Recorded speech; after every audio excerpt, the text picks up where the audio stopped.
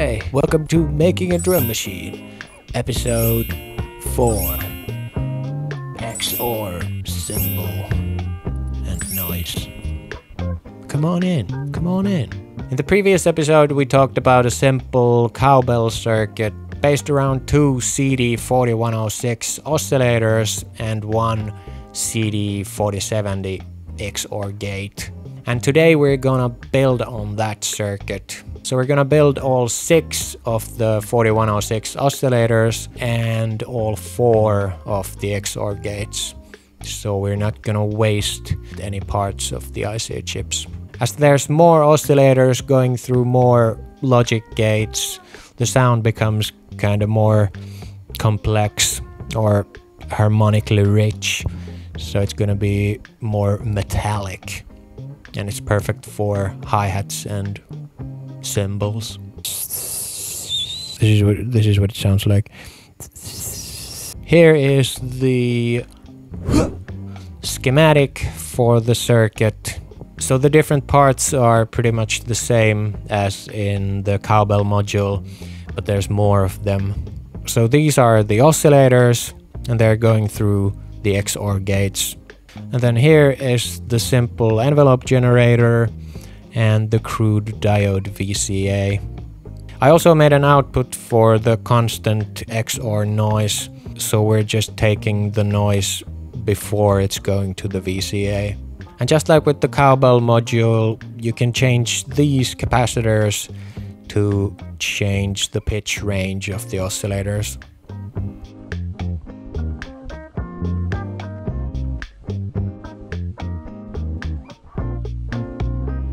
In addition to this circuit, I also added a very simple white noise generator to the module, and it is a circuit by Synth Nerd, and I'll link his website in the description. And here is the schematic for that. The output of this circuit ended up being a bit too quiet compared to the other modules of the system. So when I'm using it, I'm always patching it through an external amplifier. And for building the module, I used the same oscillator bank PCB as in my clock module. And the rest of the circuit I built on these prototyping PCBs. And once again, PCBWay sent me the PCBs for this, so thank you very much, PCBWay. But hey, let's go and hear what the module sounds like. Woohoo! Okay, here we have it. Wee-hoo, wee-hoo! First, I will take a simple trigger from my sequencer and plug the output to my mixer. And we should hear a sound. And we do.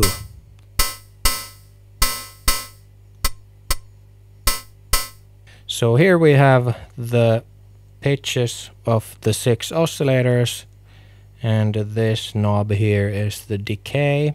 And up here we have the trigger input and the VCA output, and then the constant XOR noise output and the additional white noise output. I'll let the sequence play and I'll tweak the pitches a bit.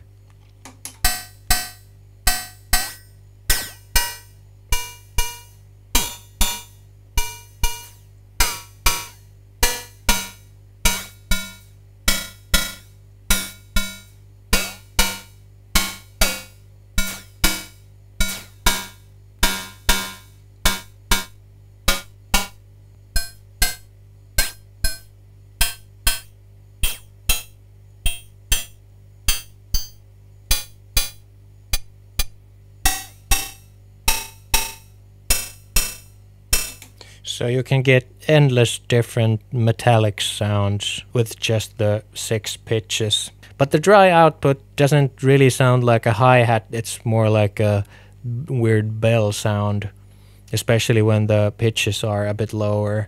So that's why I'll plug the output to a high-pass filter, a fixed filter, and it should be a bit more hi-hatty now.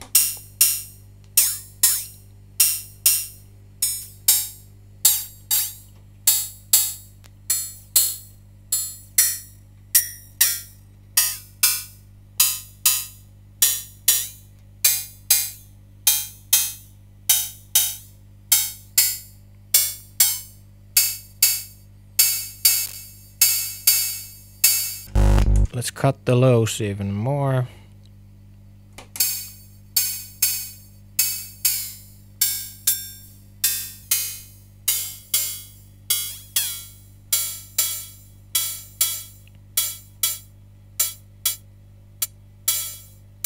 Now it sounds more like a hi-hat.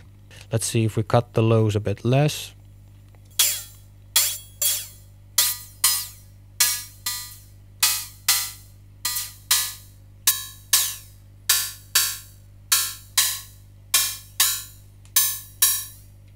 And then here's the constant XR noise output. This is quite loud, so I lowered the volume from the mixer a bit.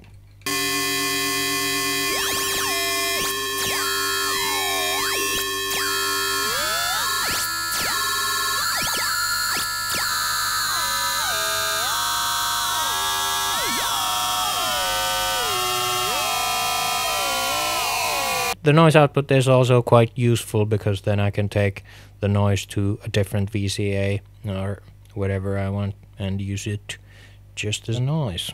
Let's patch it through the filter as well.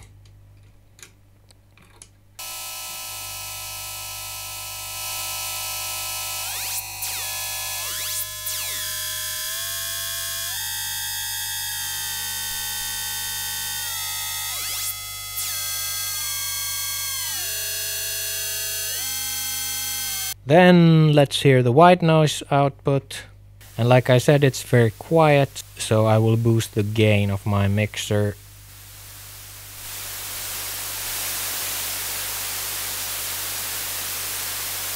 And that's it. It's just a noise output. I'll plug it to the filters as well.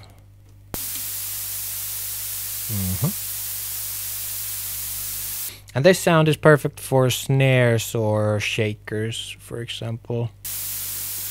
Yeah. Well, I guess that's all I have to say about the module. I'll end the video by patching some sort of a sequence with some other drum voices. That will be it. Thank you for watching the video. And thank you PCBWay for the PCBs. And I will see you in the next one. Peace, bye!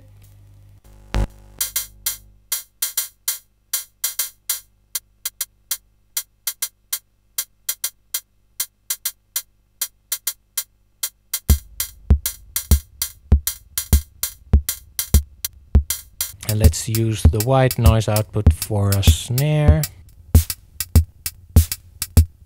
Then let's make a shell for the snare.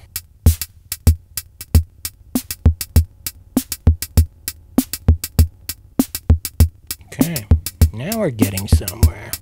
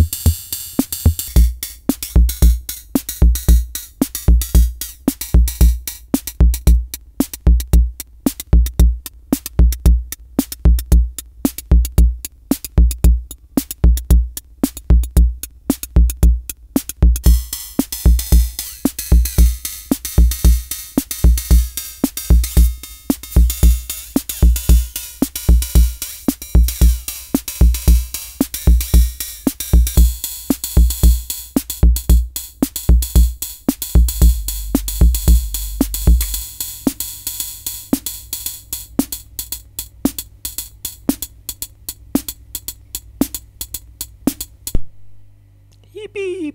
Yippee!